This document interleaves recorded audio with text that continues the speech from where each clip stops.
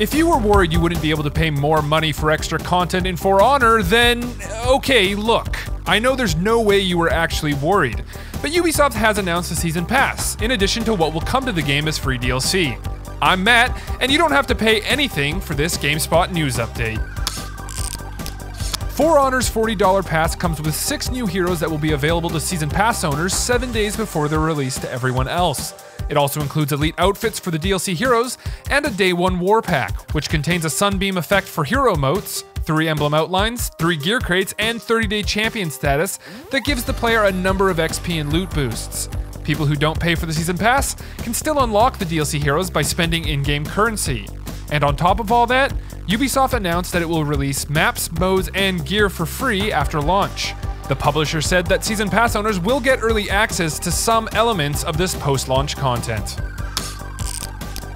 For Honor releases on PS4, Xbox One, and PC on February 14th, but you can play in an open beta on all those platforms from February 9th to the 12th. For more news on For Honor and the world of video games, stay tuned to GameSpot.